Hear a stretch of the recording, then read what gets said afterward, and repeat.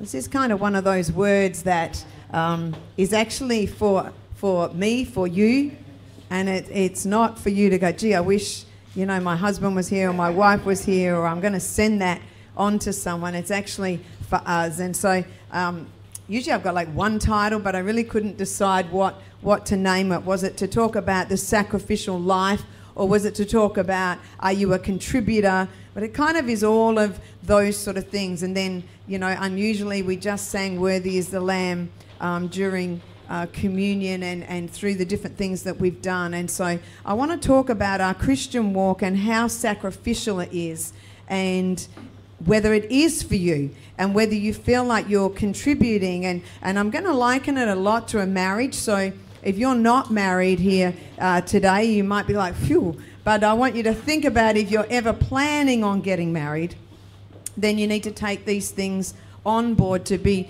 thinking. Because when we come into Christianity, the whole aim is that although we are saved by grace and Christ has paid the whole price, but we are then supposed to contribute into this thing. We are supposed to live a sacrificial life. And so a lot through the Word of God, it relates to a marriage as well. And I think it's very similar, because when I look at people that are struggling in their Christian walk to live a sacrificial life, to live a life where they're contributing, often it's very similar into a marriage situation that we are. We're finding it very hard to contribute into that. We're finding it hard to live a sacrificial life. And so I think one of my concerns is that people do not realize when you enter into a marriage that it's about a sacrificial life. From your point of view, not theirs. Just let me clarify that. So it's like, yeah, I knew that all the time. They just, you know, but it's about us living a sacrificial life, and to do that. And our Christianity is the same. And so, you know, again, I'm very aware we don't want to come on a Sunday and then just, oh, do you want to ask Jesus into your heart? You know, just come say a prayer. And you know, because I want you to understand that when you become a Christian, it's about laying down your life, and it's about living a sacrificial life. And so in our marriage, it's going to be the same. I heard someone recently say in a counselling situation, they were talking about how you choose, how you work with people in a counselling situation, and they said this: I'm as invested as you are. And I thought, wow, that's a very powerful statement, where I'm as invested as you are. And so I want you to think about your life with Christ, and maybe if you're married, your marriage, to your side to it. Am I a contributor or am I a consumer? Okay, because we need to think a lot about, you know, our Christianity and about laying down our lives. And when we don't understand what it is to make a sacrifice, then I think we just, you know, get things, even for other things in our life. Maybe it's different things that you do. One of the things that we do at this church now, Pastor Tom will only marry people who are a member of our church. And to get married in our church, you have to go through a course. I think it's about 16 weeks. And sometimes that might seem like, wow, that's a really long time. But our aim was to try and make sure that you really understood what it meant when you made those decisions. And I'd probably say in the last 30 odd years, I've never found anyone that's struggling in their marriage or even split up, that the reality is whatever the issue is, that wasn't the issue when you first got married. Or actually, let me say, before you got married. But we don't want to see it because we don't want to think about that. But then once we get into that marriage, sometimes after a short time, then you start to notice, and people will be like, oh no, they've changed. But, you know, when you look at like personalities and all the different things, nothing really changes. And in our Christian walk, it's the same. We come and we love the idea that Jesus is coming to our lives, and we, you know, take him on board, and then we feel like, yeah, but then God changed. You know, then he, I don't know, just, you know, it wasn't the same, but it isn't. It's about us coming in sacrificially. And so sometimes I think the biggest thing that we find quite sad, so we offer this course, and then once we've done that course, what we say is we will then offer you ongoing mentoring. Okay, not counselling, because no one likes to be counselled. Ongoing mentoring, which means, you know, anytime, you know, you can come back and we can just chat about things. We can grab a pizza and just, you know, chat about what's happening. And yet it's amazing that majority of people are just like, yeah, I've done the course, ticked it off. And yet in all my years, I've never met a guy who said like, oh yeah, I bought this car and I got it serviced when I first got it, and so now I don't have to do anything. It's like, I filled it up with petrol when I first got it, and it's going to be fine. I've never heard a girl say, that's okay, I got my nails done when I was 18 and my hair done, so I don't need to ever do it again. They're going to spend so much money maintaining their cars, maintaining their bodies, the gym. You don't go, well, I went when I was 18, so I'm now covered. But the fact is, we'll do it in our marriage. Like, I did the course. Is that not enough? And we're like that in our Christian lives. Like, well, yeah, I said the prayer. That should be enough. God's just lucky to have me. He just needs to realise. And we can be like that in our marriage. The same, they're just lucky they've got me. And at no point do I want to be mentored. And the only time generally people want someone to be mentored is when they're going to drag along the other person and say, well, tell them what they're doing wrong. But really, we should want to be, mentored in our life, and just know that I want to be moving forward. Because what we see in most relationships becomes complacency, becomes familiarity, and we just get used to, well, that's just what it is. And so many people will be like, they'll tell you things like, when the honeymoon's over. And yet, if you really understand what it is to be married, the honeymoon should never be over. The things shouldn't actually change. And I know that some people here are already struggling with relationships. I'm not saying that the relationship, but as you go through this message, if you think about whether it was you or whether it was them, I can't really say I was living a sacrificial life or they were giving a sacrificial life. And when we look at our Christianity, it'll be the same. Anyone that that was walking with Christ and is no longer here, God didn't change. They decided, you know what, I don't want to live a sacrificial life. And so, our concern would be that we get into relationships, whether it's with God or whether with someone, and we're really not prepared to know what it is that person wants. When you think about love to a person is this, to say, what is it that makes them happy?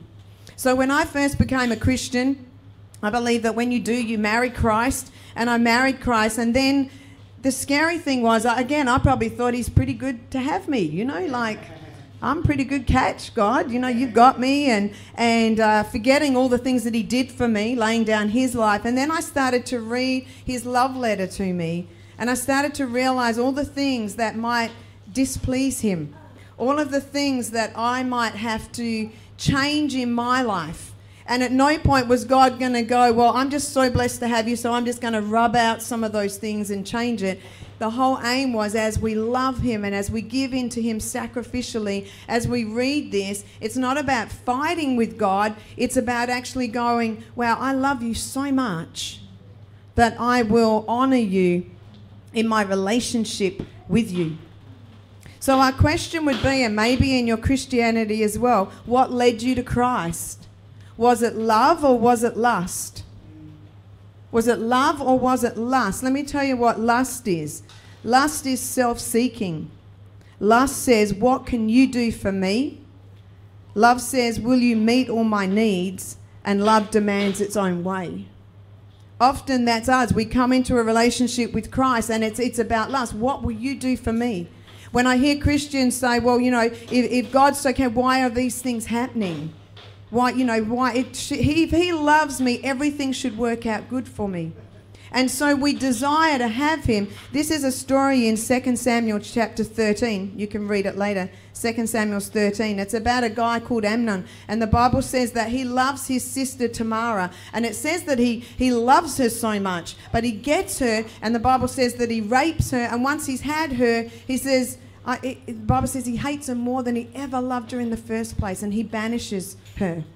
And there are many people today who've called themselves Christians who've banished Christ, because they loved him for a time and a season. If I just have Jesus in my heart, he will get me through this. And we've loved him. And could I even say we've raped him, we've abused him, and then we've banished him to go, you know what, I don't want you in my life anymore, because it was about my needs. And yet there's something so different. Love compared to love is this. Love is so different. It's laying down self. A heart's desire to serve. That's how we should be with Christ. Even Jesus himself, when he was going to be nailed on the cross, he said, not your will, but my will be done. And so if we really are true followers of Christ, there has to come a place in our life that we will say, not my will, but your will be done. I love you enough that I will follow what you've told me to do. Everything in the worship was about that, about becoming grateful. Grateful for what he's done. Grateful for who he is and what's happened. In 1 Samuel 25, we read the story about Nabal. And Nabal, you know, the Bible says that he's a fool. I think often when we fall out of love with God, we become a fool. And Nabal, when David's men come, David's men have protected him, and they say to Nabal, you know, we've protected you. And Nabal doesn't want to help him. And Nabal starts talking about all the things, you know, why should I have to give up this and that? And why should I have to, you know, follow you and feed you? And yet I love his wife Abigail. His wife Abigail, who was married to Nabal, obviously, is so aware of the protection of David. The Bible says that she loads up a donkey and she goes running after him, and she comes off a donkey and she kneels at his feet, and she's just so thankful for the protection of Christ, of David. Our question would be to ask, how often have we done that? How often are you prepared to get off your horse and go and just kneel at Jesus and say, I thank you for your protection. I thank you that you love me. I thank you that you're there for me. With Nabal, and I hear this so often today in 1 Samuel 25 verse 10, Nabal in 1 Samuel 25:10 says this, and Nabal answered David's servants saying this, who is David? And who is the son of Jesse? There are many servants today who break away from their own masters. Shall I then take my bread and my water and my meat and then kill them for my shearers and give them to your men that I do not even know where you are from? We hear that saying all the time. When's my time? I need some me time. And this is Nabal. It's about me. I don't care who you protect me. I don't care what you did for me, Jesus. I don't care that you died on the cross, because it's about me. I like this boy. I like doing this thing. I like doing those things. I like saying these things. And so why should I have to take my time? Why should I have to take my money? Why should I have to take my things and give them to you? Because we want to be Abigail's church. We want to know what it is to be in love with Christ and just come and just go, you know, I just love you, Jesus. Whether you've done all the things that I want you to do. I don't want to become complacent in what I'm doing. I'm going to need to ask myself, what sort of relationship do I have with Christ? And who's actually the boss? You know, Jesus paid the price, and we forget that. We understand that he paid the price for us so that then he owns us, that we become one with him. This is the same issue in a marriage that, you know, one of the things we try and teach people, it's like when the two become one. Two people can't walk through the door at the same time. We're going to have to come together and be attached to him. Often there's a breakdown in communication. When we're thinking about my needs, again, in a relationship, it's because we're not hearing what the other person's saying.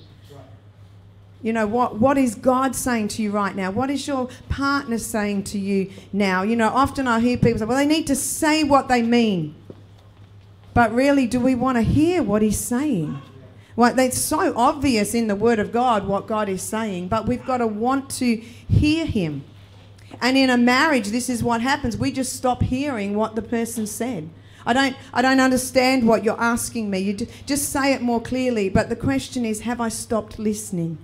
Have I stopped listening? We see in those early days, you know, you can hear one thing and it's like, oh, I know that's what's important to him, and I know that's what he loves, and we go out of our way at the beginning.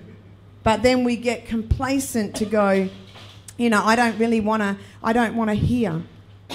And when it comes down to it, when we're looking at ourselves, you know, there was a story once about a couple that went to see a counsellor.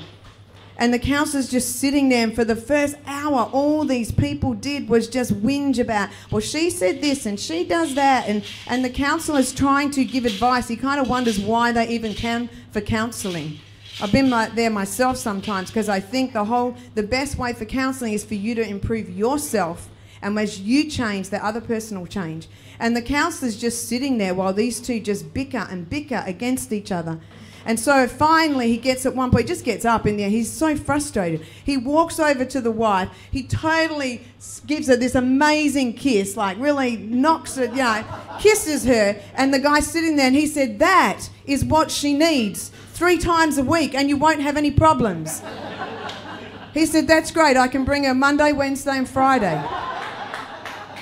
See, often we're the same. Someone else has got to have the answer, if that's what it is. But that love to go, you know what, I just had to break it up with a bit because it was a bit tense there for a minute. You know, it's like, do we want to hear? If you were to go for mentoring, whether it's with your kids, whether it's with your marriage, whether it's just in your life in general, would we want to hear what they say? Or would we kind of have that same sort of attitude?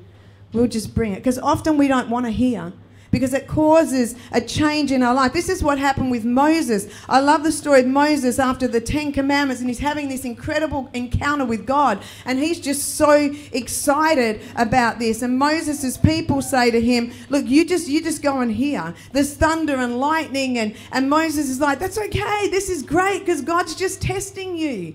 And they're like, fine, we don't want that. You go. You go. Because often we want it to be someone else. Someone else go get the word for me. Someone else go spend that time for me. Because I don't know that I really want to do that. That intimacy. This is why people are loving to do church online, because I don't really have to do anything then. I can just, watch it when I want to, and I don't have to make any effort. And we're like that in our relationships. We don't want to make any effort. If I've got to say sorry, maybe I'll just flicker a text then, or maybe I'll send an email. And yet there's something so much better in person to be able to go, I'm really sorry I said that. I shouldn't have said that. Remember a while ago I taught you the difference between saying sorry when your sorry is attached to why you're sorry, which isn't sorry because you're a pain. It's sorry because I shouldn't speak like that. It's ungodly. It's not producing good things in my life. This is why our walk with Jesus is so similar to a walk in a marriage. When you watch someone get married, like as they're walking down the aisle, the only thing on their mind is the person that they're marrying. They're just so excited about what's happening, and that's where their focus is. There's that sacrificial thing to be like, yeah, I'm just going to give up my life. But the sad thing is it doesn't seem to last very long. The laying down of our life. Love is to be sacrificial. The aim would be that it would benefit the other person. Some of the things that it is willing to give to them, willing to give up for them, and willing to give in to them. That's what true love is. When we get to Christ and go, I'm willing to give up these things for you. I'm willing to give in to you. I'm willing to give the things that you need me to do. When I care more about your needs, Christ. When I care more about your word than anything else in this world. This is what we need to think about as we come and say these prayers. And when we understand this, it's so awesome. So many people are like so looking forward to getting married. But then when they look around, they see everyone else going, now I don't actually know I want to get married, because if my marriage looks like that, there's not many marriages you can look at that go, I want a marriage just like that. And when you think about it, there's not many Christian lives that you look at that you go, I want to be a Christian like that. But it comes out of people who will lay down their life sacrificially to go, I'm going to serve God. I'm going to love God with all of my heart, for better or for worse, till death do us part. Ephesians 5, these will be scriptures that you know, but Ephesians 5 talks about for wives to submit to their husbands. And sometimes, if you're a husband, you're like, yes, I agree with that. They should just submit.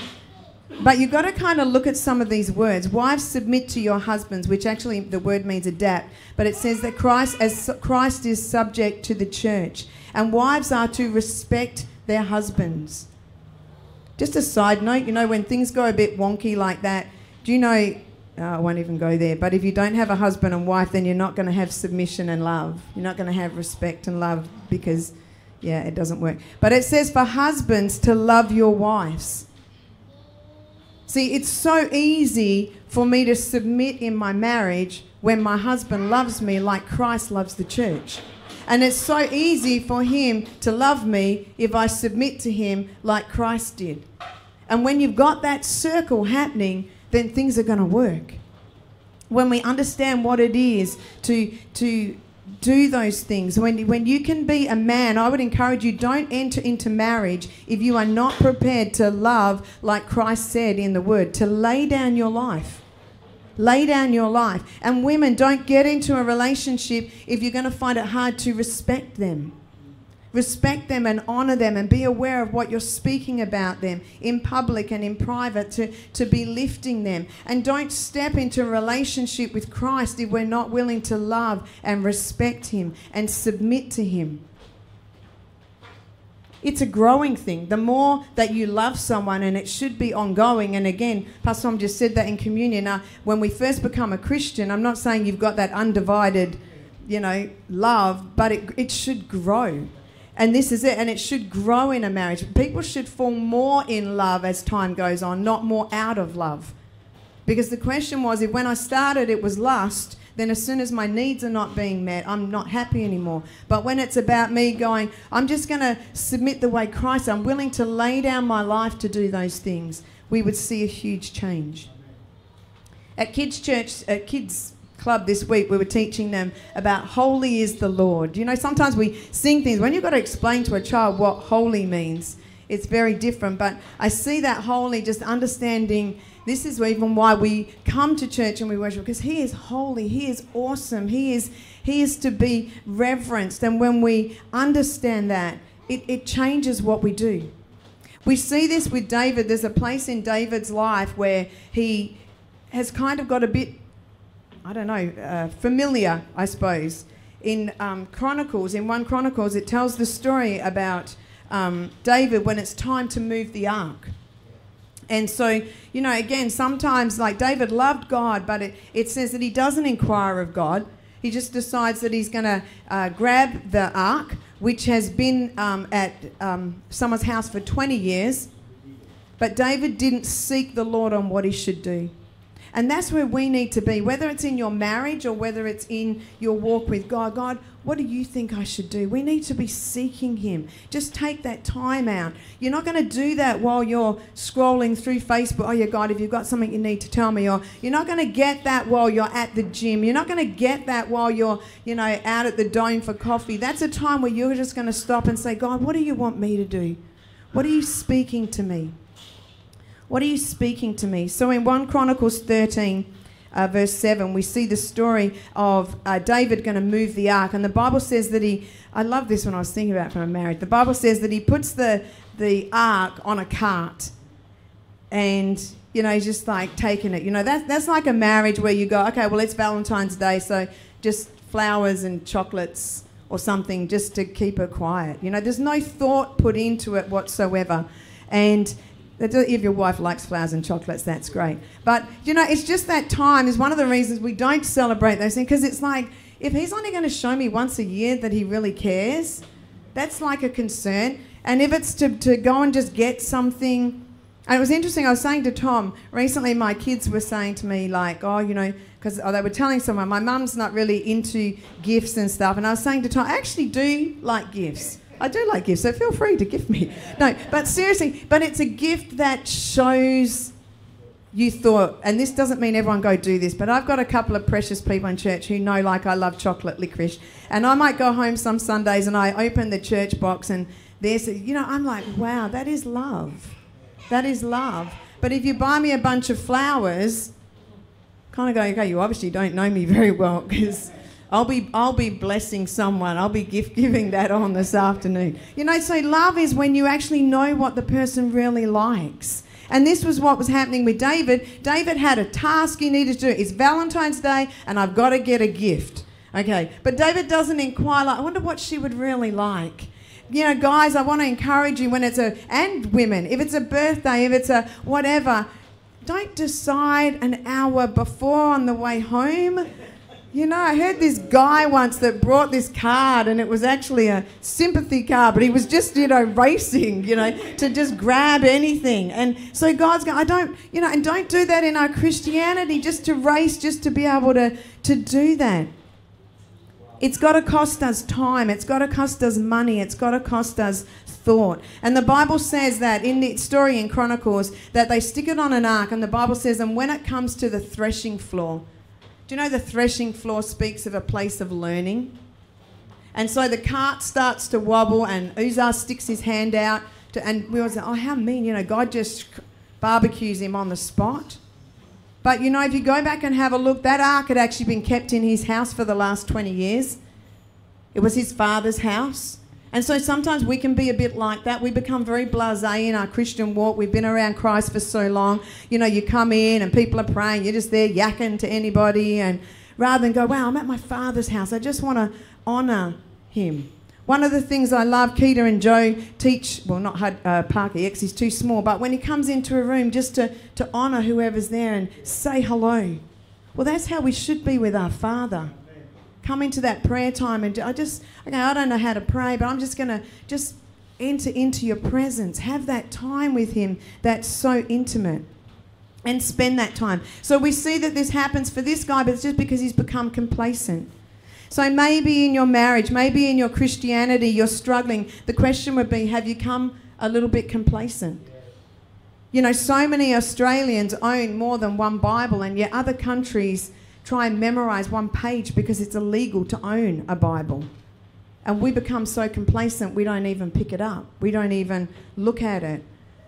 Most people can't even be bothered carrying a Bible to church. It's easy just to chuck him on my phone and just... You know, that's fine. You can do it on your phone. But do you know, it's about understanding who he is and that intimacy. You know, if you're here and you've got your Bible on your phone, that's fantastic. But if you get distracted and while you're on it, you're sending a couple of emails to work and a couple of SMSs, imagine how you'd feel. There's not too many young people here. You're trying to make love to your wife and she's sending a few SMSs, checking out Facebook, and she's just brought this great mat for this afternoon, though. How would you feel? Come on, because this is where it's at. And yet we come into the house of God where we're supposed to love him and honour him, and we're doing so many other things. Checking out what shoes she's got on and and I wonder where he works out and where are we going to Macca's afterwards. And we just need to honour our Father and be in love with him and give him that time. Is that too direct? Are we getting this? God will only put up with so much. You know, I imagine, it was interesting where I said the threshing floor. You know, when you get married, I was just picturing this. When you get married, you know, they say like you carry your wife over the threshold. You know, that's hard sometimes. You know, imagine if you just said, hop in a cart, babe, we'll just get across the door. That's how we are with God. Like, just hop in a cart, God, and we'll get you across the door. There's a cost. What was supposed to happen is they carried the ark. As you carry your wife across the threshold, it's so many different things are involved in that, but there's something to say. Our Christianity is going to cost us something. Our marriage will cost us something. There's a cost to have a great marriage. I want to encourage anybody here who's, we don't even like to admit, if your marriage isn't like, woo, like my marriage is, then I want to encourage you, find some ways to go, how can I make this better? And it's not about fixing him or her, it's about fixing me. Moving him back into the centre of your life is so important. I love this scripture, and I'm just going to share this one. I'm going to share it in my version in a minute, but Hebrews 11, verse 24.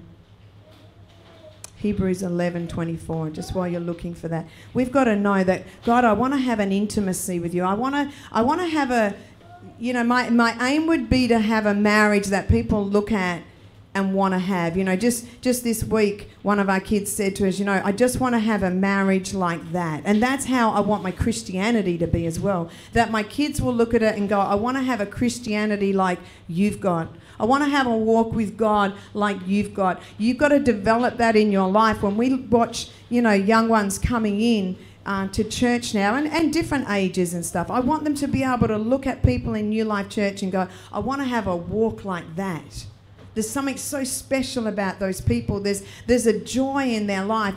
When we come into the kids groups or youth groups and stuff, I want them to look at the leaders and go, wow, they got something that we don't have, and that's what I want.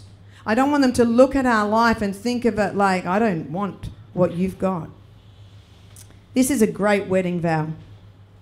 I'll read it in the thing first. It says this: by faith, Moses, when he became of age, refused to be called the sons of Pharaoh's daughter, choosing rather to suffer the afflictions of the people of God than enjoying the passing pleasures of sin. Esteeming the reproach of Christ greater than the treasures of Egypt, he looked to the reward. Well, when we read scripture like that, sometimes, I don't know about you, like, well, okay, don't know, didn't really do much for me. But I want to personalise it, and I want you to personalise it not with my name, but with your own name. So Hebrews 11:24 says this: by faith, Jane, when she became of age. You know, when you become of age is a place where you become mature enough to understand how badly you need Christ. By faith, Jane, when she became of age, refused to be called a daughter of the world.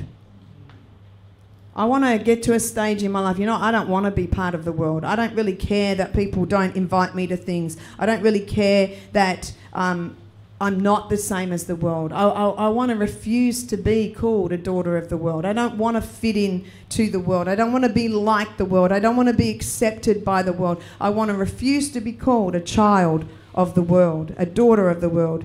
Choosing. Do you know it's our choice? Choosing. When you ask Jesus into your heart, he doesn't go, right, that's it, you now have to do this. For me in my marriage, I submit to my husband, not because I have to submit to him, but because I honour him and I respect him and I love him. And so I choosing rather to suffer the afflictions with the people of God. You know, I want to get to a side, you know, if that means that people don't like us, I'm going to stand on this side. I'm going to choose this. But I like it says, rather than enjoying the passing pleasures of sin.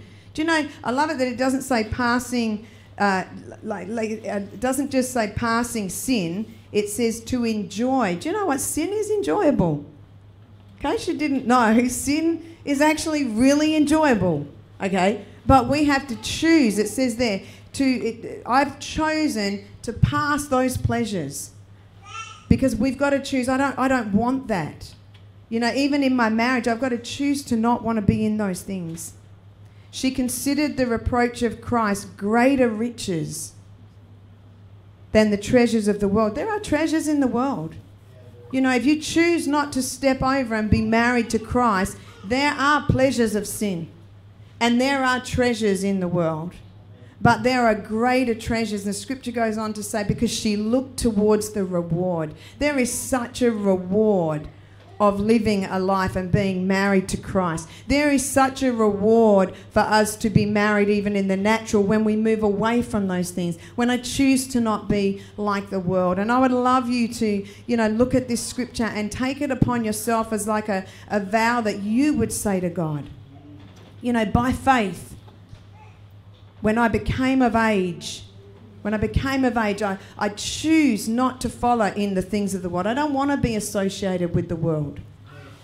But I'm going to choose to be with the people of God. And I'm going to choose rather than the sin of this world. You know, many people are trying to live, I spoke a few weeks ago, living in both worlds. But to understand, you know, when I talk about the sacrifice that we have in Christ, it's not really a hard thing. It's like saying the same as marriage. If you get married, you're going to have to sacrifice everything. Because we misunderstand what sacrifice means. Sacrifice is actually a great thing to understand, because when we know how much Christ loved us and what he did for us, it's easy to say, I will give it all up for you. And when you understand what it is to sacrifice in a relationship and know that Christ will do amazing things for you, it's Christ that ordained marriage. This is why this big battle's going on at the moment. It's ordained by God. God says that man should leave his father and woman should leave her father and mother and be united. God originally placed man and woman. There is something so powerful about it. But the enemy will try and destroy that as much as he can. As much as he can. So, Father, we just thank you today. Father, we just ask, Lord, that every person here, Lord, Father God, that is married, Father God, would understand what it is. Father, they would even ask their partner, how can I be a better wife, or how can I be a better husband? How can I serve you more? How can I love you more? To have an open heart to even ask, is there anything I do that upsets you? Father, that their desire would be to lay down their life for one another, Lord, Father God. And we know that disaster comes when one is doing this and the other isn't, Father God. And this is when things go wrong. But, Father God, that they would be sacrificial marriages. I pray, Father God, for every marriage in this church, Father God, that you would strengthen.